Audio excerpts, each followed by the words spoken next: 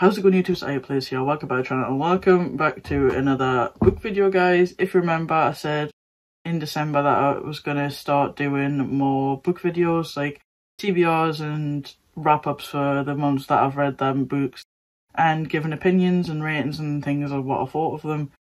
And yeah, so we're going to do that today. I'm going to do my December wrap-up. I know it's a bit late because it's like, what, the 6th of January now.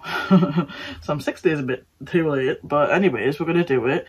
If you remember on the previous video, I said I was gonna read 6 festive books for the December season. I ended up actually reading 7, and they're all pretty romance based books, which is really surprising for me because I'm normally into like crime books sort of thing. So reading these ones for Christmas with them all being lovey-dovey and romantic was really odd for me because I'm not really a romance reader, but I enjoyed them anyways. I did enjoy them. So I'm gonna do my review of the book, so let's get into it, guys. Okay, so the first book I read in December was Mistletoe Mansion by Samantha Tong. This wasn't on my list to read originally, but I had it in my cupboard for ages, so I decided to read it because it's a Christmassy book. So yeah, I read this one as well. This is about a woman called Kimmy, and she lives with her boyfriend Adam, and she wants to start her own cupcake business called Kimmy's Cupcakes. But Adam doesn't think it's a good idea because he likes to be financially stable.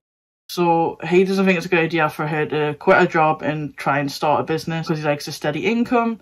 So she basically boots him to the curb and she's now homeless. And she's got a friend called Jess who lives with her brother. And her brother kind of treats her like a maid sort of thing, so she's getting sick of living with him, so she kind of moves out, so they're both homeless now. So her and Kimmy pretend that they're house sitters, professional house sitters, and they land a gig at Mistletoe Mansion to look after the house and try and get it to sell before Christmas, because the owner wants it sold up before Christmas.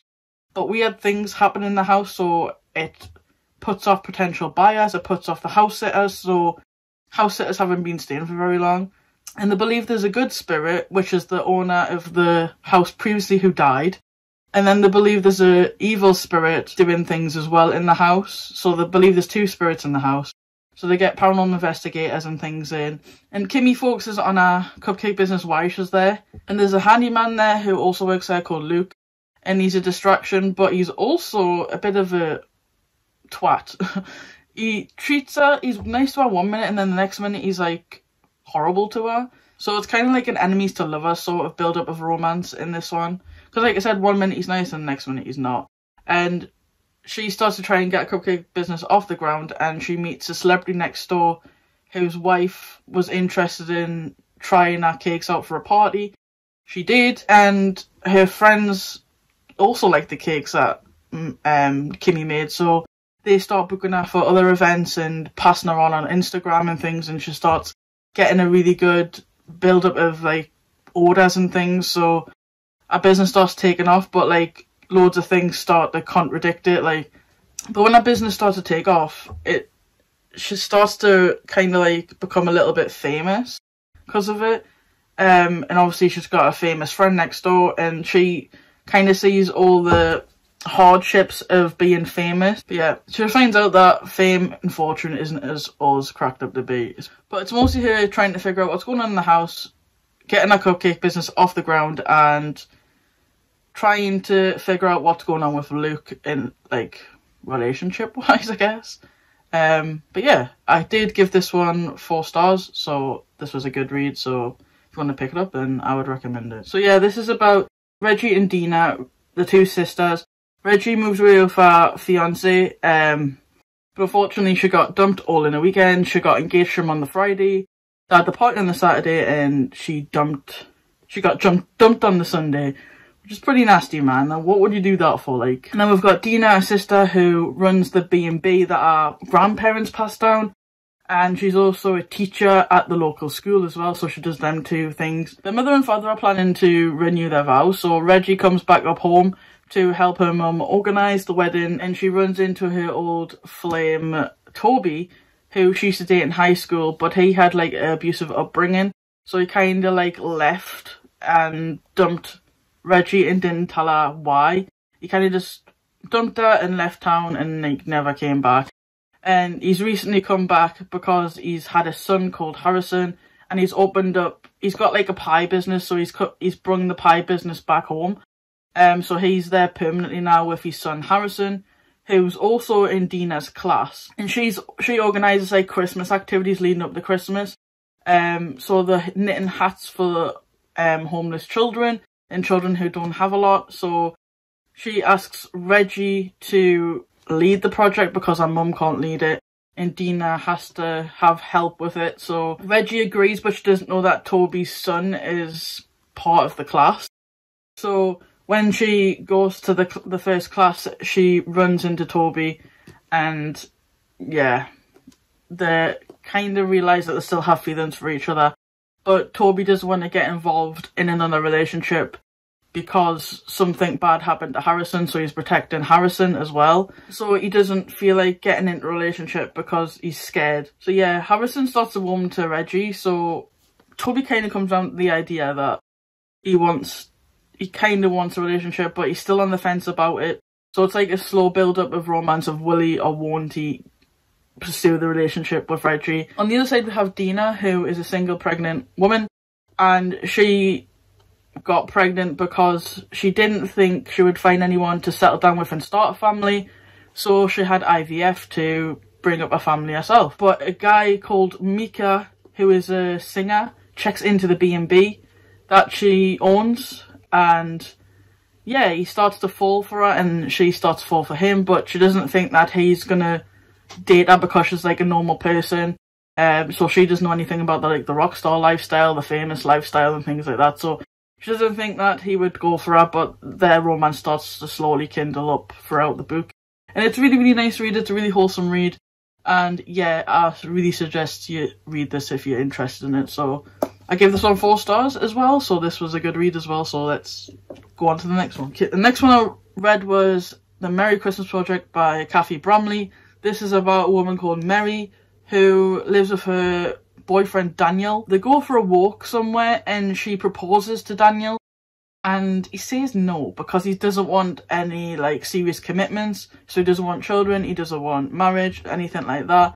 He's happy just the way the relationship is, but she wants more. She wants kids, she wants marriage, so she kind of like dumps him. So she moves out and moves into rented accommodation. She starts up a candle business while she is in this rented accommodation. She gets involved in the Christmas project, the organising a festival for the light switch on and things. And so Daniel brings an old flame to the meeting and she puts her ideas forward. So Mary, being jealous because it's still a fresh wound because it just recently broke up, she puts her idea forward as well, and her idea actually gets chosen. So she has to do the project on top of a candle business, and it just causes a lot of stress. And then we have Cole, whose ex-wife and 2 kids have gone away on vacation for Christmas, so he doesn't want to celebrate Christmas without them. So he throws himself into work because he's like a construction worker. He's got various estates and businesses. The people who he hires to get rid of like the materials that he's using, they throw it in the river, and it's out, the river's behind the rented accommodation that Mary has. So her house starts to flood, which is owned by Cole. So when he goes to see Mary for the first time, he feels something towards her, and then she starts to have feelings for him. So it's like a slow build-up romance. So with the accommodation becoming flooded, Cole comes to the rescue so Mary can carry on her candle making business and the Christmas project. And he sets her up in the bank that he rents with his sister. So she's holed up in there trying to work on everything. And he starts to help her out a lot more. So he goes there to fix like lights and things. So he does like maintenance work and stuff. And the feelings start to like rise. So everyone can see that they're made for each other, but it's if they act on them feelings, because they do feel something for each other, but it's a slow build up to see if they actually will make something of their feelings and act upon it. But yeah, again, I give this another 4 star. I give this one a 4 star, so it was another good read. So yeah, if you're interested in this, then I recommend picking it up. Next one I read was The Christmas Escape by Sarah Morgan. This is about Christy and Seb. They met on a night out they got introduced by Christy's friend Alex to, like, there was a group of them, and Seb was one of them people in that group, and him and Christy hit it off, but Alex didn't really like the idea of them starting anything, because she knew what he was like. She knew that he liked to sleep around and he was a, like, bachelor sort of thing, so she wasn't keen on it. So when Christy and Seb had a night together and she fell pregnant with Holly, she actually went through with the pregnancy, so they had Holly and got married.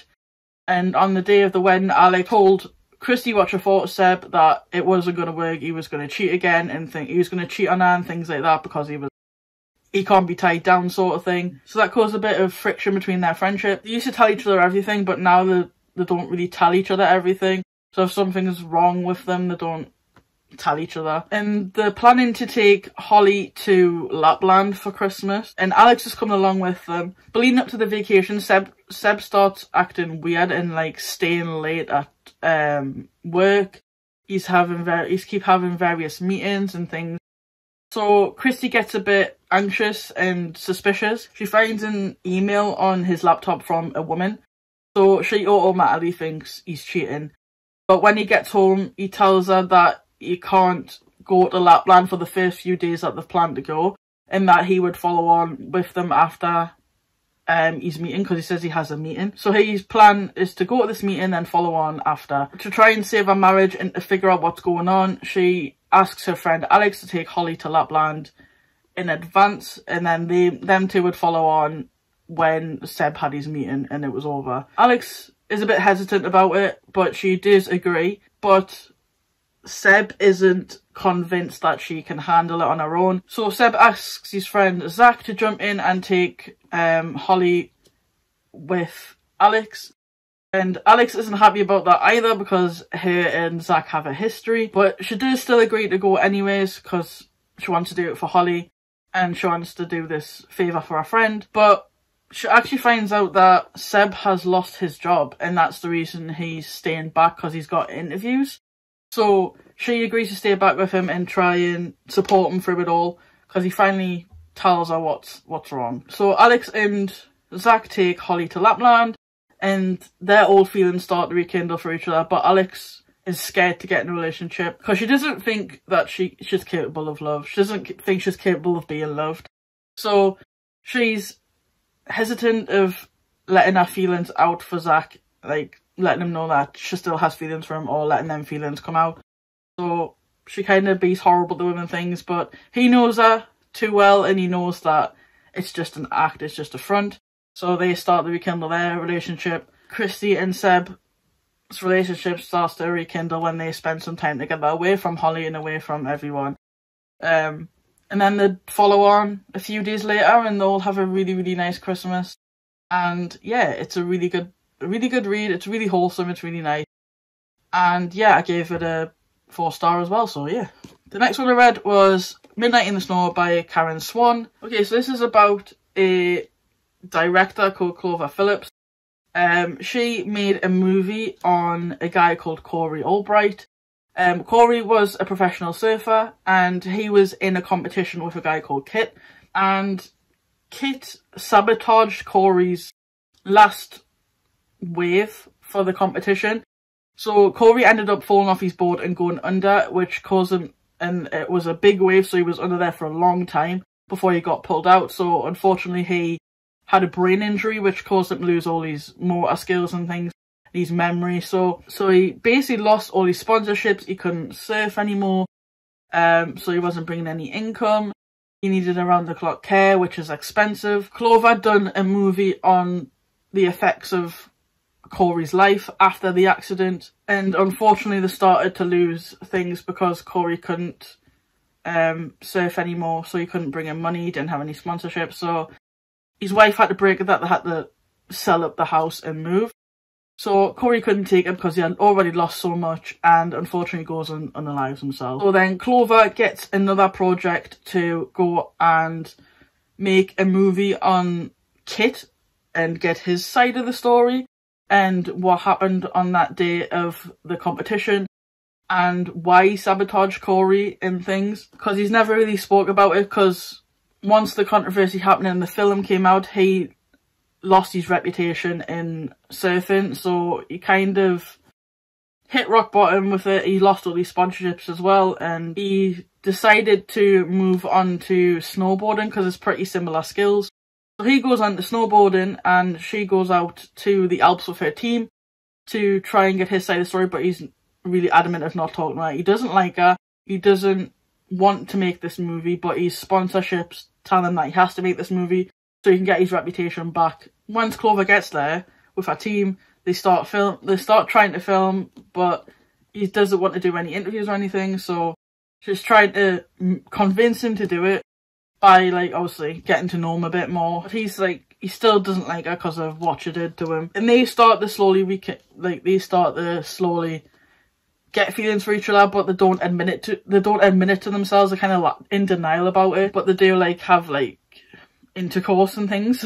They do the nasty and things, but they're still adamant that they hate each other, but obviously don't. So it's like an enemies to lover sort of romance. So it's them trying to convince him to do this movie, as well as them to dealing with the feelings they have for each other, but that they think they hate each other and they don't actually hate each other. So it's like a slow build up of enemies to romance sort of thing. So yeah, this was a really good read, and I gave this one a 4-star.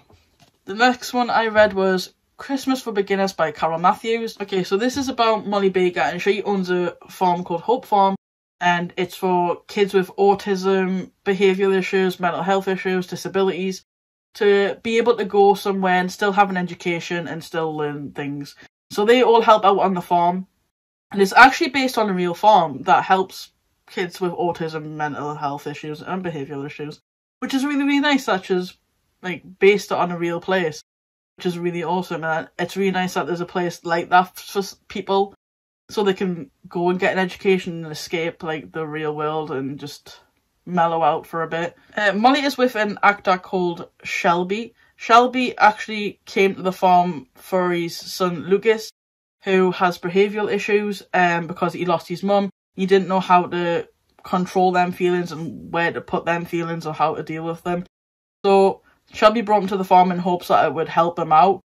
And Shelby and Molly actually fell for each other, and they started a relationship. And Lucas moved in the caravan that's on the farm where Molly lives. So he lives with Molly in the caravan. Shelby doesn't live on the farm because he's always away, and he's allergic to the animals, and farm life isn't really for him. Even though he plays an actor for a farm, he doesn't like the farm life or anything like that. So they're not really well suited for each other, because she loves the farm, she braves the farm, you know. She just wants to be on the farm constantly. She doesn't like to go to places. She's pretty much an introvert who likes to just stay on her farm. But obviously the only way they can get funds is by doing fundraisers. So she's planning a Christmas fundraiser, whether there's going to be a nativity, Santa Claus, lights switch on of the Christmas tree, things like that. And she's asked Shelby to be the celebrity guest to turn on the lights, but obviously he has other plans for Christmas, and he actually accepts a panto contract. So he's going to be all the way up until the 1st of December to Christmas Eve.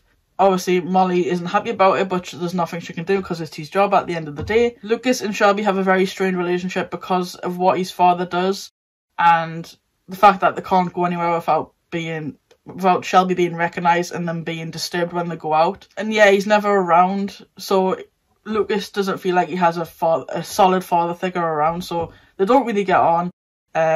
So he just stays with Molly at the farm and just works there for her. While they're trying to get the fundraiser organised, the mayor actually shows up because he wants a charity to help fundraise at his next charity ball. So he's picked Molly's farm to be a sponsor for. So he is a country boy from a young age, so he was brought up on a farm as well, so he loves helping Molly out and getting stuck in.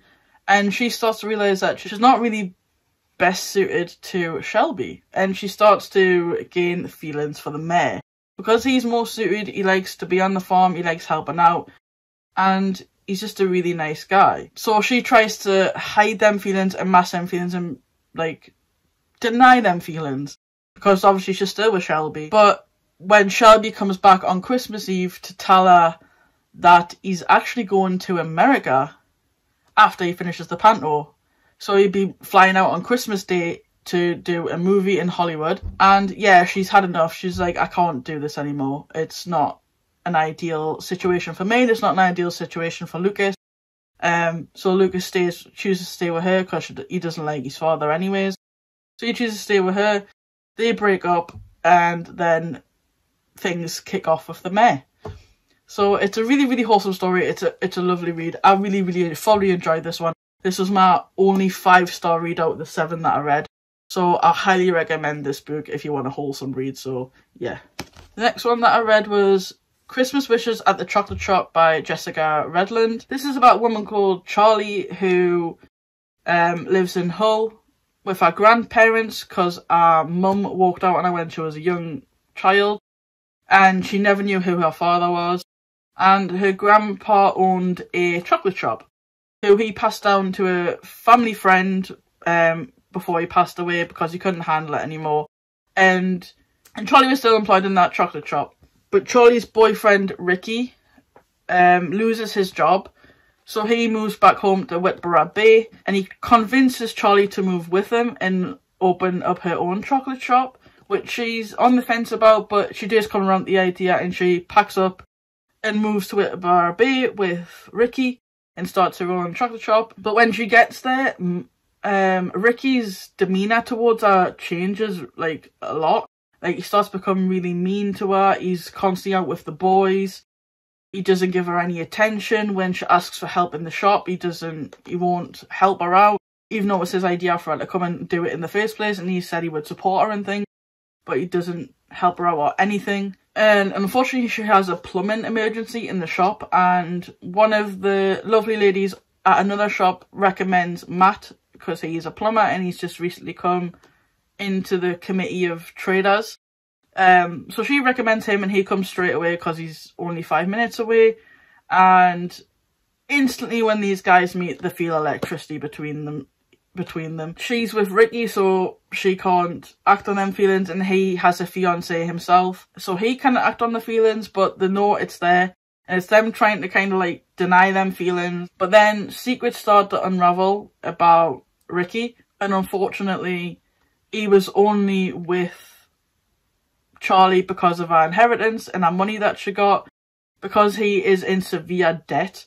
So he's only with Charlie because he thought that she was going to pay off the debts for her. So that's a bit sad for her. So they break up, rightly so. They break up, kick that twat to the curb. And Matt reveals the reason that he's with his fiancée. They don't love each other. They got together because she was going through a downward spiral and he wanted to keep her safe so she wouldn't do it again. After his fiancée ends up in hospital, she basically tells him that she doesn't love him, and they don't know why they're in this relationship, so they kind of like break it off as well. And then he finally admits to Charlie how he feels, and she admits to him how she feels, because they've had these feelings rekindling for over a year without telling each other, and then they finally do tell each other, and yeah, that's where it goes from there. So it's like a slow burn romance, and it's really wholesome, it's really nice, and yeah, it's a really good read. So I gave this one 4 stars, so if you want to pick this up, then I would recommend. So yeah, that was my December wrap up, and that was my ratings that I gave each of the books. Obviously I only had one 5-star in there, but the rest are 4 stars, so it's still not a bad rating. I really enjoyed all them books. I enjoyed like dipping into a different genre that I'm not really used to reading. So it was really nice to have a change. And I did like them, so bonus, guys. So anyways, I'm going to end this video here. So if you enjoyed it, please do smash the like button down below. Subscribe to the channel to like this on. I'll catch you guys next time in a video. Peace out, guys. Good night. We're in the video.